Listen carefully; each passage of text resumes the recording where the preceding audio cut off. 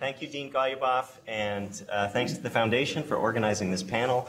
Thanks very much to all of you for being here. My co-panelists and I are very happy to join you this morning and to have a chance to talk to you about the student experience at UVA Law. As Risa said, my name is Mike Gilbert, and I'm a member of the faculty here. I teach classes on elections and voting and statutory interpretation and some other topics too. I work hard, my fellow faculty members work hard to try to teach well and make the classroom interesting and engaging and dynamic. I can't promise that we succeed every day, but we try. And we like to think that we're an important part of the student experience here. We are by no means the only part, and we're not necessarily the most important part. The law school has a large and impressive and marvelous student services team that has grown and evolved over time, and that does a variety of things to enrich the students' experience, to support them, and to make this place what it is. We have lots of reasons to think that we are successful in terms of the student experience. We hear it from current students, we hear it from alums in settings like this, we get letters and emails and see people out and about. And so we have lots of anecdotal reasons to think that our student experience is a good one. We also have some other objective indicators too, so I'll just share with you a little statistic that we're all very proud of. The Princeton Review ranks law schools on various dimensions every year, and I'll just give you some recent statistics.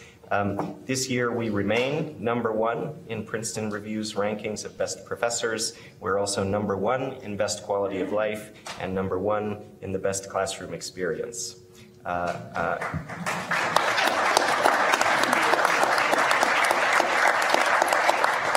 Cause for celebration. So I'm going to tell you further, we're happy to say this isn't new. We've been ranked #1 in best quality of life for 8 years in a row.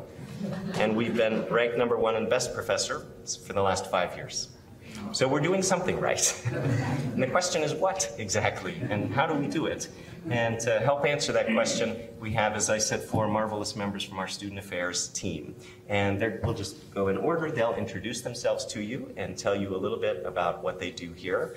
And afterwards, I'll pose a few questions to the panel, and then we'll open it up for general conversation. Good morning. My name is Megan Durkee. I graduated from the law school in 2015, and I'm the Director of Student Affairs at the law school. I'm honored to be here, and I'm thankful that you all are here as well. Our office, the Student Affairs Office, does, I would say, 3 main things.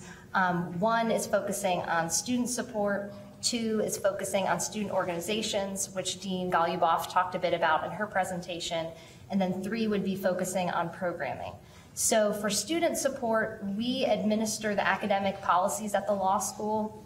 We also do one-on-one counseling for students for academic support and for personal issues. So we will meet with students whenever they want. Sometimes it's an as-needed basis, sometimes it's a more regular basis, and sometimes if students need support beyond what we can offer, we will find resources for students and provide necessary or appropriate referrals. So we work a lot with students, which is definitely the best part of the job. As far as student organizations, as Dean Goluboff mentioned, there are 70 student organizations at the university. They are very busy and very active. And there's also 10 academic journals, including the Law Review. Our office provides logistical support for the organizations. So we help with funding and reimbursements to help pay for all of the events that they do. We help with event planning support since they put on a lot of events, which is great. They're very responsive to what's going on in the news. So there are a lot of events that they put on, and we provide support with that. This next year, we're also putting on a more formal leadership training program for student leaders and members of student organizations to kind of help formalize what they do and bring them together so they're not just operating as individual organizations. We also, out of our office, organize the Community Fellows and the Peer Advisors programs.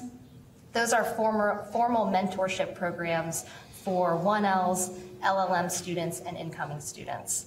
As far as programming, our office plans graduation and orientation, and we put on academic programming throughout the summer and throughout the year, and we also do programming for substance abuse, mental health, wellness, and community building. So in the last school year, our office helped organize about 30 community building type events for the law school community. Thank you, ma'am. Good morning, everyone. My name is Jennifer Hulvey. I am the Assistant Dean for Financial Aid, Education, and Planning. That's a long title for our office. And we added the Education and Planning recently because we wanted to emphasize that we're not the Financial Aid Office of yesterday. We start working with students from the time that they are being recruited as prospective applicants. And we have a commitment to lifetime counseling services to all of our alums. So we are really going from the beginning of our contact with a potential UVA Law student all the way for as long as you might need us. If you want to call and talk to us about how your grandchildren should think about funding law school, we would be delighted to hear from you about that. And so it's a very comprehensive service in our office with a strong emphasis on counseling.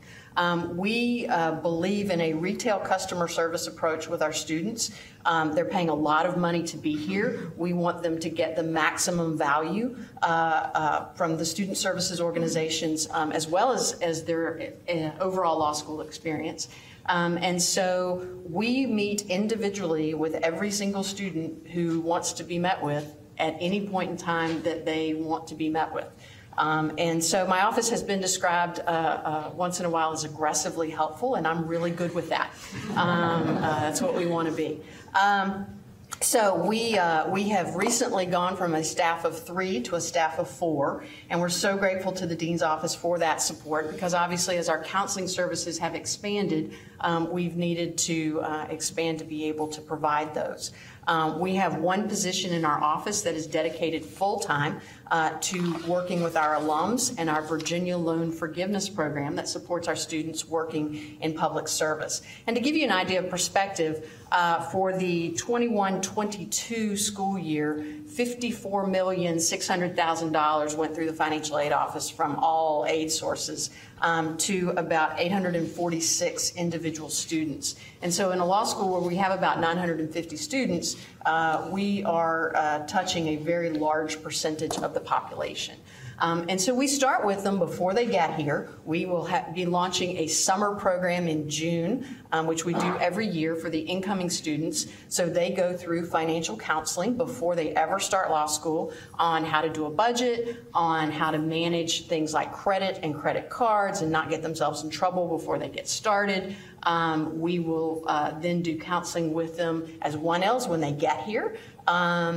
We provide counseling opportunities and programming throughout their law school career, and then as 3Ls, we will meet individually with every single graduating student who wants to be met with to talk to them about their individual plan, where they're working, what their salary looks like, what their net paycheck looks like. Taxes are a revelation to some of our students. And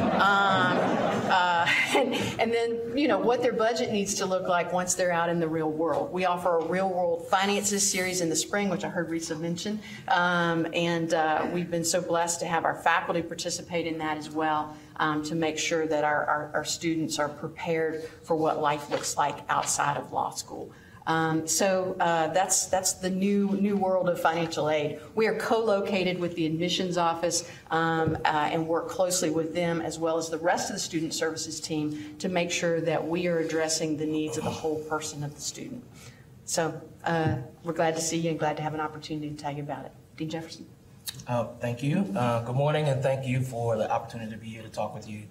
I started last March. This is an inaugural role. I'm the Assistant Dean for Diversity, Equity, and Belonging.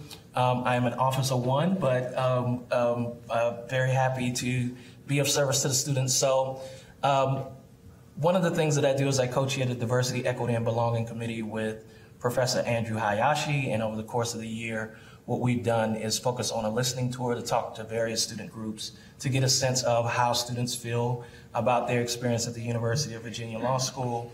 I'm also the director of a new initiative we have called the Roadmap Scholars Initiative, which is a pipeline program that encourages rising juniors to pursue careers in the legal field.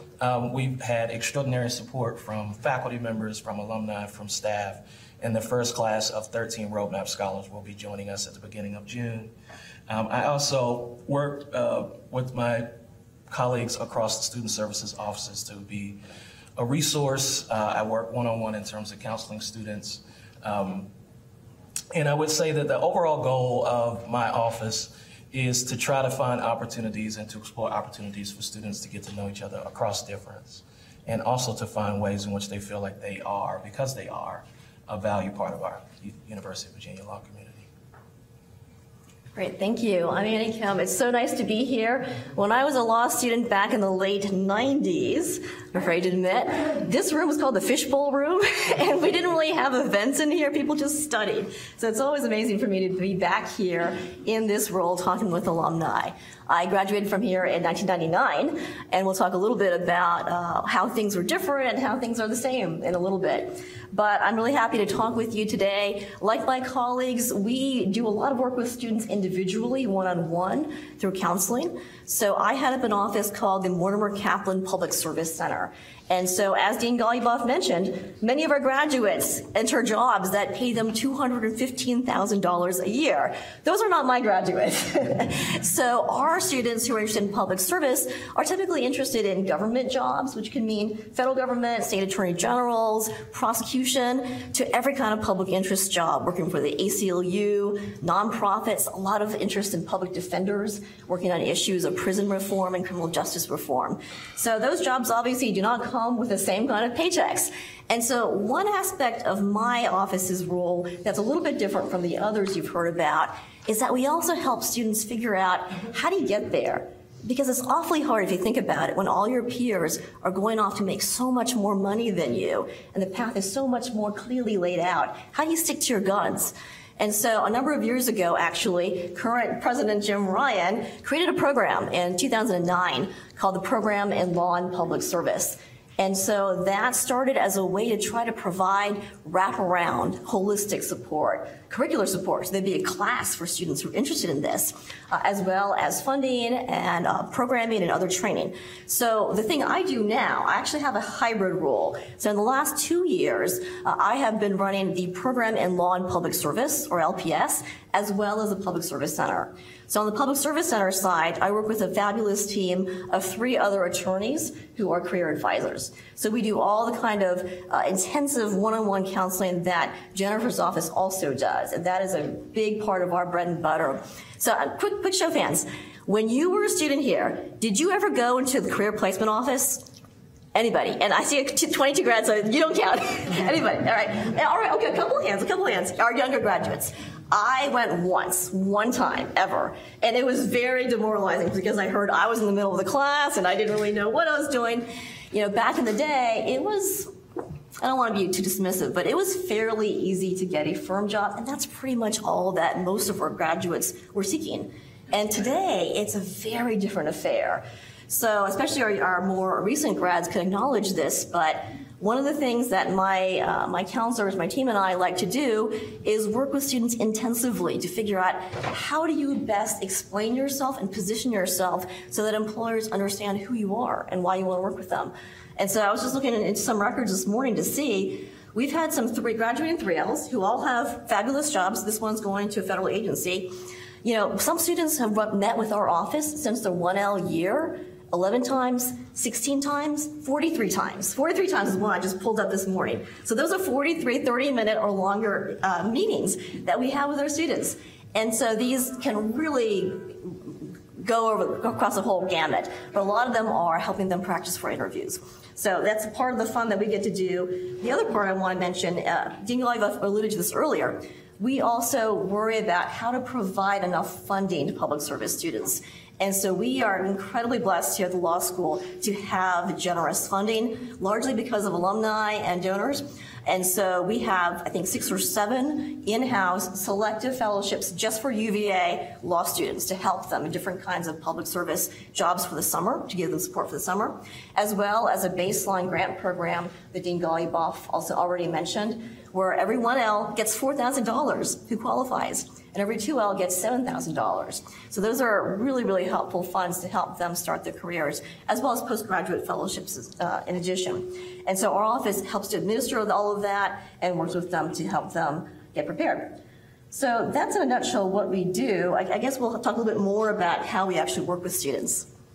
Great. Thank you all very much for the introductions and the information. I want to add one item by way of introduction and also just to give a sense of the depth of commitment to students on this panel. In the middle is Jennifer Hulvey, who introduced herself to you, and she was the 2022 recipient of UVA's John T. Castine Diversity, Equity, Inclusion Leadership Award, which recognizes and honors members of the university who best demonstrate exemplary leadership in the advancement of diversity, equity, and inclusion.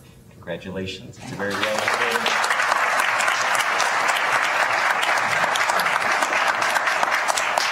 It's a very well-deserved recognition, and I think is emblematic of the commitment that the Student Services team has to the work they do. So I'll take a little time now and pose some questions to the panel, and you can ruminate, and after a little while we'll open it up to everybody else. So I want to start with Megan and Annie. Both of you are graduates of the law school, and I just thought it might be interesting if you told us a little bit about how the student service or the student experience has changed and how it's stayed the same since you were here. So I would say overall the student experience looks pretty familiar. A lot of the main components are still the same. I mean, there's great professors. I think the education really provides what's needed for students to be good lawyers and to learn the law.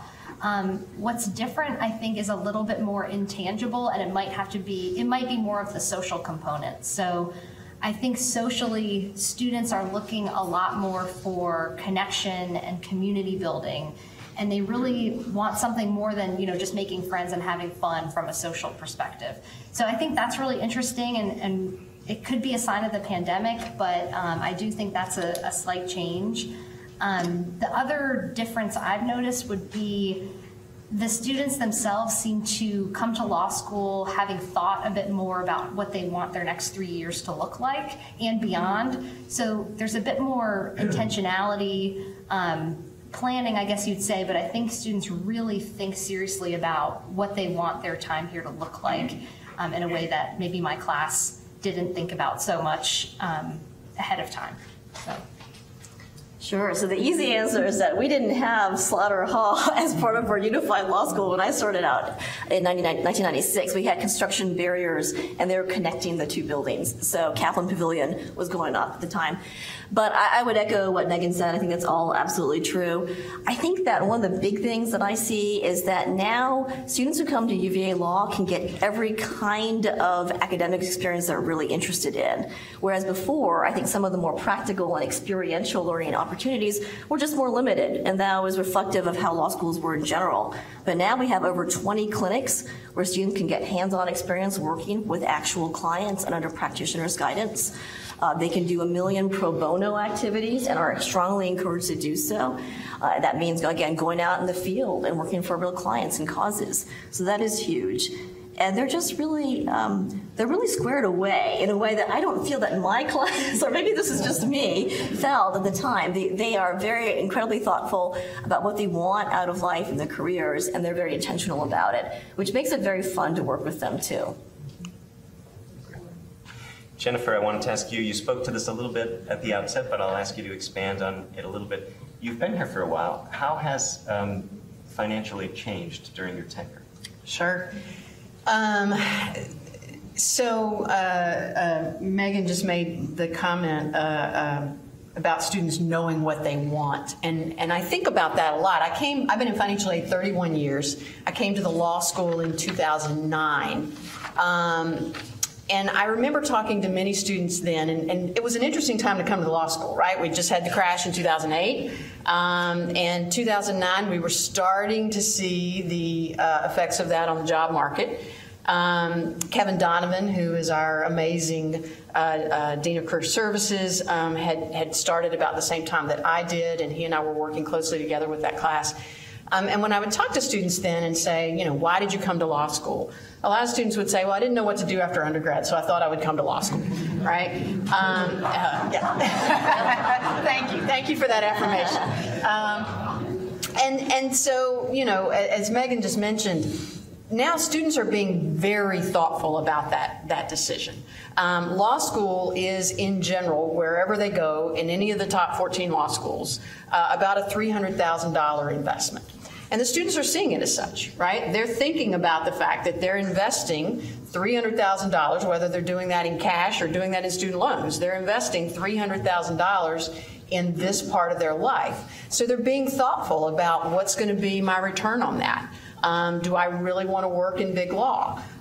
If I don't, what's going to be the return on paying back debt, for example, if I'm not working in big law? What is public service loan forgiveness going to look like? The pandemic, I think, has also really impacted the way students are thinking through this decision, right? And so I agree that the thoughtfulness is one of the things that has really changed.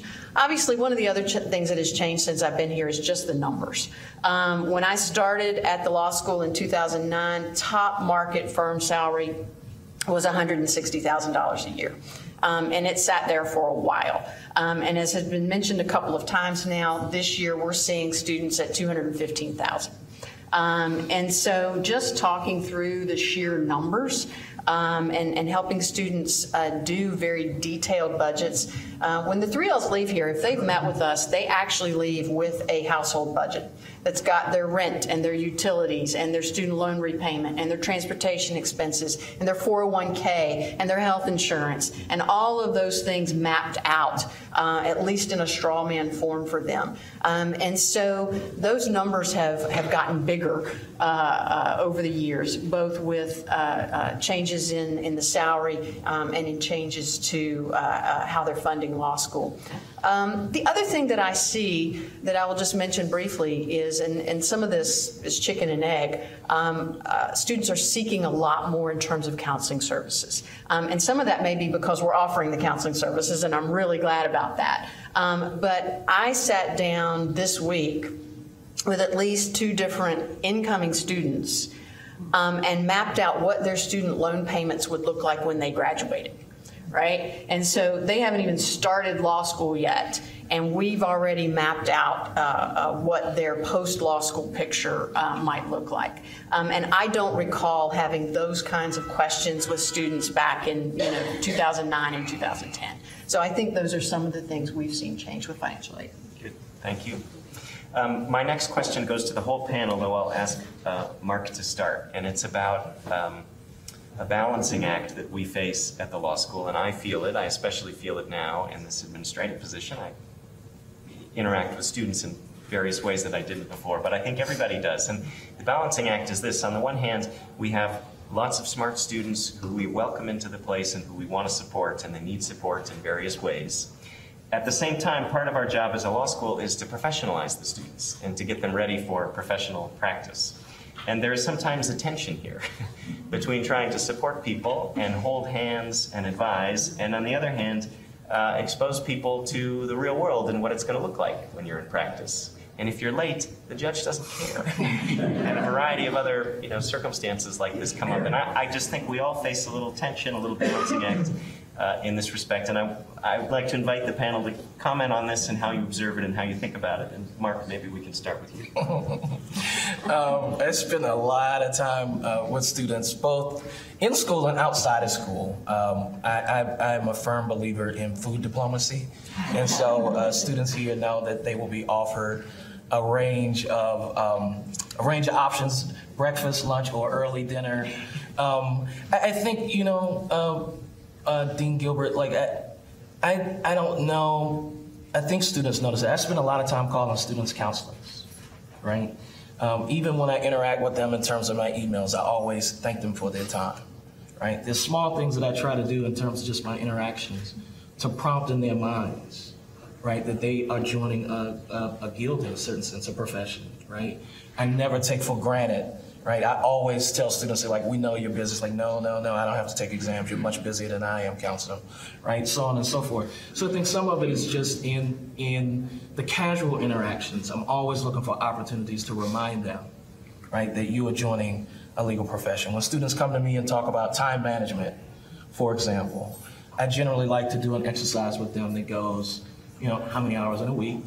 168. How many times are you in class? 18 hours. Do you sleep 8 hours a night? I know you don't, but you should, right? And then leaves you with 96 waking hours.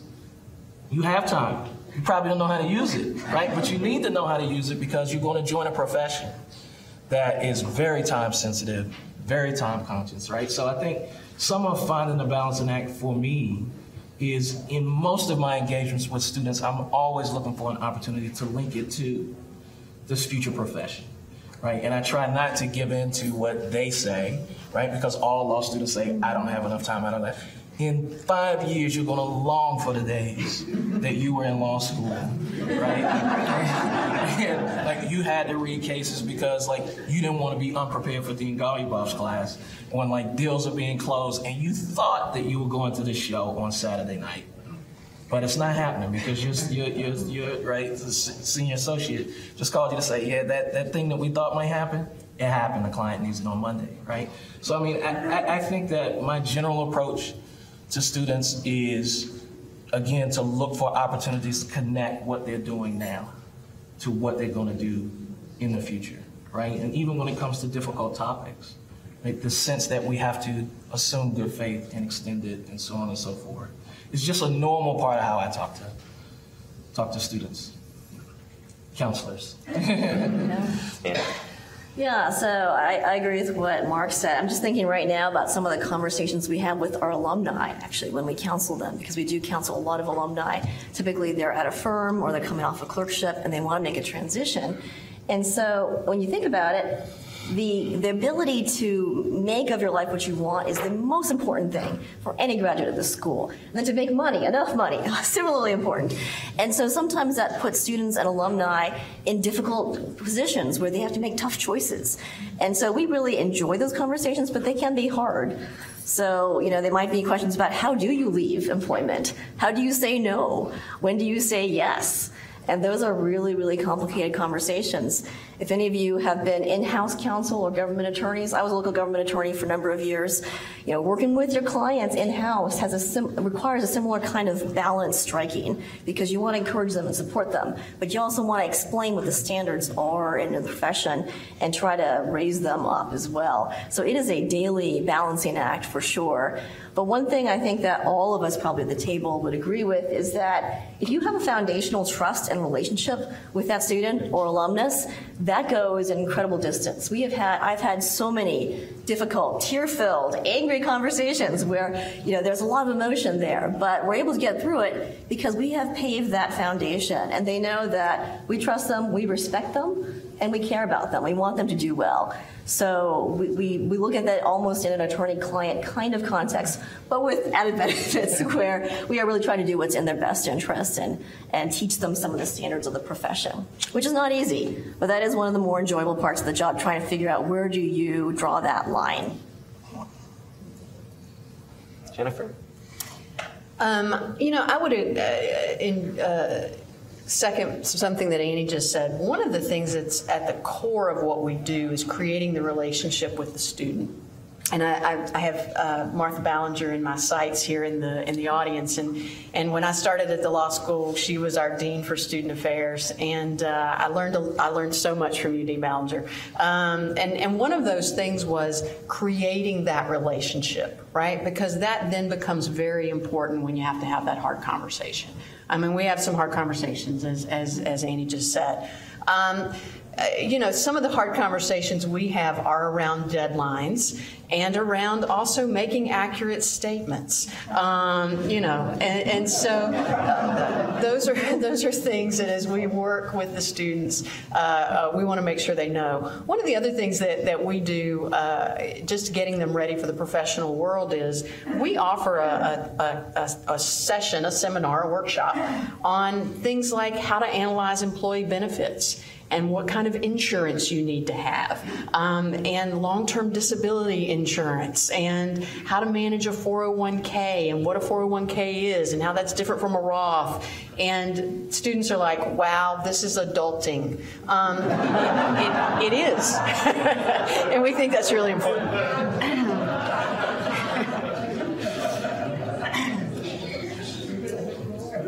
So I guess in thinking about the balance between providing support and sort of the professionalization of going into the legal profession, I don't necessarily think those two are mutually exclusive. I think in our office in Student Affairs, what we try to do when we provide support, whether that's individual counseling or programming or anything like that, I think our goals are to help students develop good habits that they can take with them into the profession. And sometimes, even a purely social event can help them build the habit of getting out of the library and prioritizing their time, and knowing that building relationships is also being a part of being an effective legal professional. So I think habit building is something that is really important, and that's something we do to provide support, but it's designed to help students be good lawyers. I think relationship building is also really important. With these events that students have, whether it's a student organization event about a specific topic, or whether it is a social community building event, it is important for students to have strong relationships with their classmates here, because those relationships will give a foundation when they're lawyers and when they're struggling. The people they meet here know them well and also will know the profession. And so when they do inevitably come against challenges later, we're hoping that they'll be able to fall back on those relationships and good habits that they build here. So. Thank you for that. I'll ask one last question before opening it up, and I'll pitch it first to Mark, and then maybe others will weigh in. I'm curious what your experience is like with respect to student needs and student support and COVID. And some of you have spoken to this a little bit, but I think there's possibly much more to say. It's been a very complicated time, and I should say too, Mark is quite new to our law school. He's been here for a year, but prior to that, he was at Harvard Law School. We're very lucky and happy to have poached him. So you've seen COVID all the way through, even though you weren't here the whole time, and I just wonder how it's affected your work. That's an excellent question. My former school up north, we were full-time on Zoom, right? So it became extraordinarily challenging. And I became aware of it because a lot of my work is one-on-one with students and so on. And in order, I think, to effectively counsel people, you want to be like in their presence, in their company, to be able to literally feel their body language. And so, like, the first thing that I noticed very soon into pandemic was, like, my spider sense was off because I couldn't completely read what you were feeling, and so you had to be more direct in terms of asking questions, the kinds of questions that, like, you may not necessarily have to ask because of how someone interacts with you. And I started here on Zoom. It's interesting, like, so some of it professionally was just to think about the different ways that we can do work and how we adapt as human beings and so on and so forth. I literally turned in my laptop from my previous law school, and I got a laptop from UVA, and now in the same apartment in Boston, I officially work at the University of Virginia Law School, right? In terms of interacting with students, my first interaction with students at UVA was through Zoom, and you could sense that they very much enjoyed the hybrid experience, or at least the attempt. They were certainly aware of the fact that I had just left a school that didn't have that experience, and they had a deep appreciation. But it was very challenging for them to get to know each other in the kinds of casual ways that students get to know each other. Like, so much of what happens, I think, in law school, so much of what you learn is in relationship to conversations with your colleagues, right? The discussion that happened in class that continues after class in the hallway. Like, that point you made was an extraordinary point, right? So I think as an overall matter, one of the things that was lost as a consequence of the pandemic was serendipity, right? That conversation that turns into the all-night conversation that turns into, now I have a new friend, right? And you could feel that our students, as I got to know them and join the community, especially that first class, they were really struggling with, they wouldn't have named it that way, but to me, like, they were struggling with the absence of serendipity, right? And the casual ways in which we get to know each other and the conversations that happen that aren't scripted. At the same time, like, I think that they did an extraordinary job just making it through, right? I feel like at times I've had to remind students that you're much more resilient than you're giving yourself credit for, right? A brief story. I love to tell stories. My aunt, my mom's younger sister, and my mom's family are very strong swimmers, and she's a water safety instructor. She would give me different lessons and so on and so forth at like 6 or 7 years old. And she would always point to the deep end. She was like, eventually you're going to have to get in the deep end. I was like, no, I'm not going to get into the deep end. That's never going to happen. And at a certain point, she decided that, yes, at a certain point, she decided that, yeah, you're actually going into the deep end. And she pushed me into the deep end, and she knew, being a water safety instructor, that I would go down and come up, and my natural reaction would be to begin to tread. And I said to her, I'm drowning, you have to save me. She said, no, you're talking to me. You're fine, right? And so I feel like part of what I've tried to do is to affirm the sense of dislocation that students have had, but within the larger context of how extraordinarily brave and resilient you all have been, like you've actually made it through. Would anybody else like to comment on the COVID challenge? We've had a lot of changes that have impacted financial aid, and that's in very practical sort of terms, and in also the student experience, which Dean Jefferson just alluded to. One of the most prominent things, and you all have probably read this in the newspaper, is since March of 2020, there has been a pause on student loan interest accumulation by the Department of Education, and also a voluntary pause for students on having to make any student loan payments. So I literally now have 3 classes of students, the class of 2020, the class of 2021, and the class of 2022, who will have graduated without having to go into student loan repayment. That has a lot of impacts on our counseling. That has also deeply impacted our Virginia Loan Forgiveness Program. Students working in public service during that time could get credit towards public service loan forgiveness, but it obviously completely upended our administration of benefits through the Virginia Loan Forgiveness Program, because if you're not making student loan payments, you're not getting benefits. And so students could voluntarily choose to make student loan payments, although that didn't make much sense for our public service students. But students who did, we were working with individually on that. So an intense amount of counseling around what was going on with the student loan interest pause. You all have obviously also heard in the news, I'm sure, about the possibility of some student loan forgiveness out of this administration. And without going into any of the politics on that, let's just say I've had a lot of conversations about that, including some students who asked me if they should borrow more so that they could get it forgiven, which we're actively discouraging. Some of the more current student-focused things were just making sure that during the pandemic that everybody had the support that they needed, right? And that went a lot of different ways. We had some students living at home with their parents where that wasn't a comfortable situation for the students or the parents, and figuring out what sort of support they needed during that time. I had students during the pandemic who wanted to support their families with their financial aid because their parents had been laid off from jobs or had other crises that they were dealing with.